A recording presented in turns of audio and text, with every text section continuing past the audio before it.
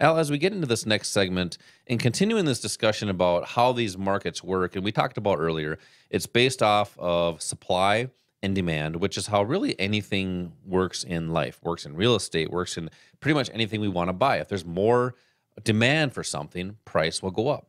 If there's more supply of something, price will go down. They kind of talk a lot Sure. about that Hmm. in the oil industry. So people might relate to the oil industry. But when we talk about price charts and how that actually works on a price chart, it's understanding how to read that story. I mean, think about when you're teaching your kids how to read a story.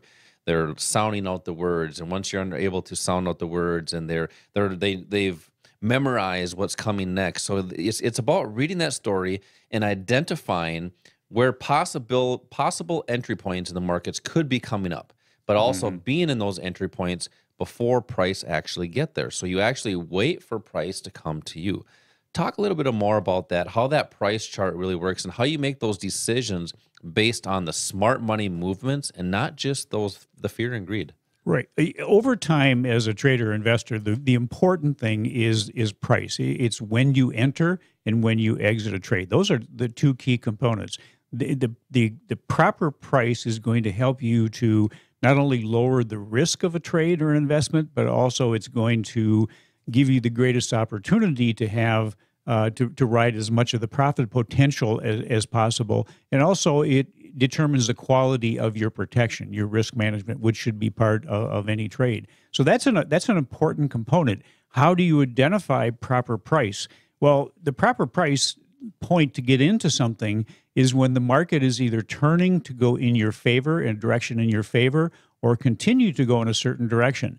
Now, how do you determine that? Well, the great thing for us, and this is what, we try to keep this as simple as possible for our students. There are so many different strategies that are sold out there, that are provided in newsletters or in books that people can try to figure out. But really, what is key is what moves price. Because when you think about it, if you buy something, whether it's a stock or whatever it is, a house, you want it to go up in value after you buy it. When you sell something, you'd prefer it to go down in value. So if you can identify where the chance of that happening in your favor is great, that's really what will help you over time to be a consistent trader or investor. It happens in the stock market, and we can see it on a price chart based on institutional activity. Supply and demand, that's a fact you really can't argue. When there's more supply of something, price is going to go down. When there's more demand, price will go up. But in the markets, it has to be enough. I mean, I can go out and I can buy something that's providing a little extra demand, but I'm not buying enough of it to really move the price of something, to see it on a price chart. But the institutions can. Goldman Sachs can, JP Morgan can, Warren Buffett can, and they do on a regular basis, which is the great thing for us. That is something that's repeatable, it's reliable, it's how they do business. Their bottom line, their profits for a lot of these big firms are based on their trading. Even though you look at a firm like Goldman Sachs, maybe they do some IPOs, some mergers and acquisitions. They have clients that pay fees, but the majority of their profit comes from trading, and that means that they are using hundreds of millions or maybe more dollars when they're putting a trade together, but it's enough volume there, it's enough clout to move the price, and we can read that on a price chart. There's a difference between what the institutions are doing and maybe what a group of retail traders are doing. We want to follow what the institutions are doing.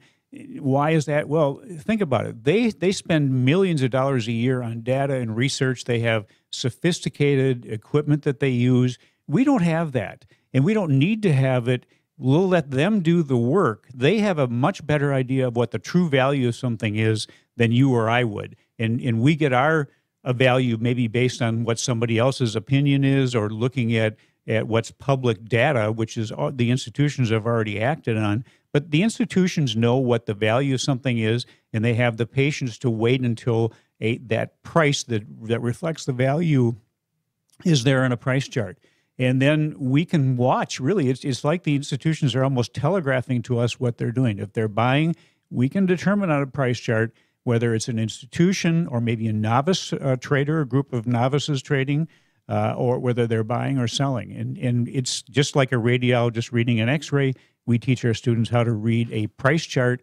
Everything you need to know is on that price chart. Yeah, it's all about having those possible entry points. I mean, nothing is guaranteed, but if you have probabilities or odds in your favor, that just increases those, I said it already, odds. And you want to trade like that smart money and not against them. A lot of people think that you need to beat the banks, beat Wall Street, the financial firms. We are not going to beat them. It takes millions and billions of dollars to actually move the markets. So when we trade like them, we're just jumping on their coattails. And when Al's talking about a price chart, we're identifying that imbalance in supply and demand, that imbalance of buyers and sellers, but it's doing that at low risk, high reward, high probability entry points in the market, and that's typically at or near the turn in price. Al, so I talked about trading any asset in any market just recently here, and a lot of people know the stock because that's all they talk about on TV. And a lot of people that come to these investing classes want to learn more about stock trading. Well, the fact of the matter is stocks are very expensive right now. They're at all-time highs once again this week.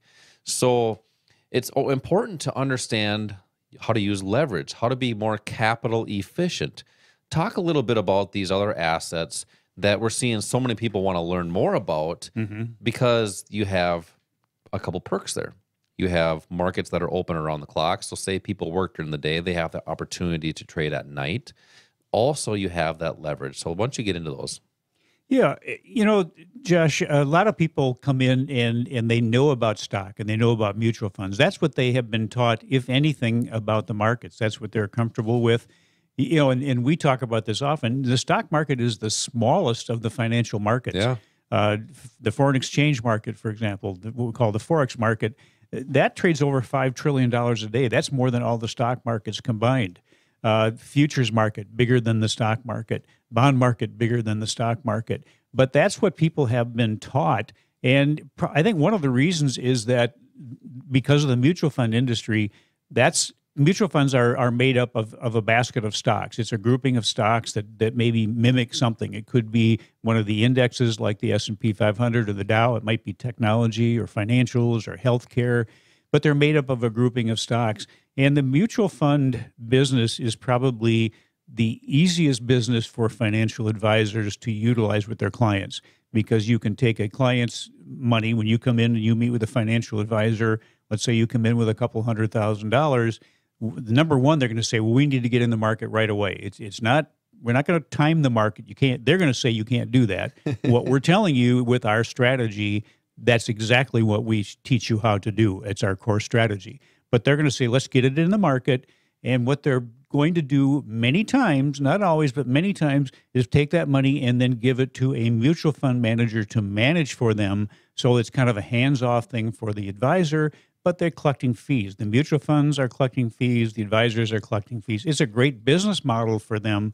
So that's pretty much why it's being touted. Some of these other assets, the payout to the brokers may not be as high. You mentioned some of these assets, and really, here's the truth is that the real successful people in the financial markets, they don't put their emphasis so much on picking stock. They put their emphasis on picking strategies and building portfolios of strategies. That might include stock. Certainly is not going to include mutual funds for the pros.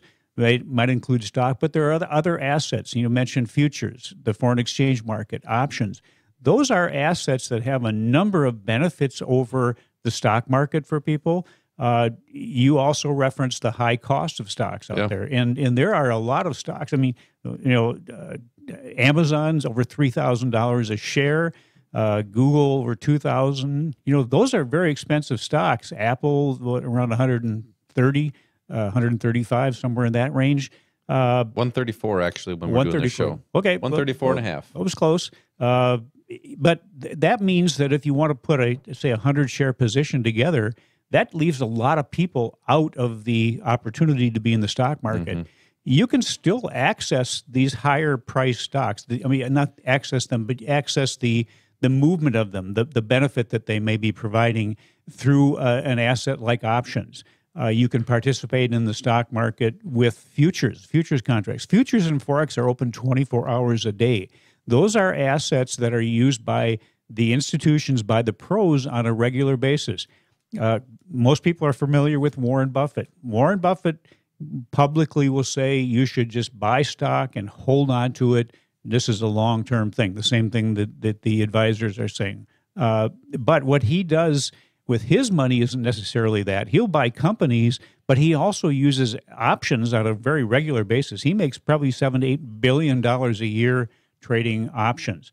Those are leveraged assets. And what we mean by leverage is that every dollar that you are utilizing with one of these leveraged assets has a multiple of that dollar in what it can buy. So you're putting a smaller amount of money up front and then controlling a much larger investment.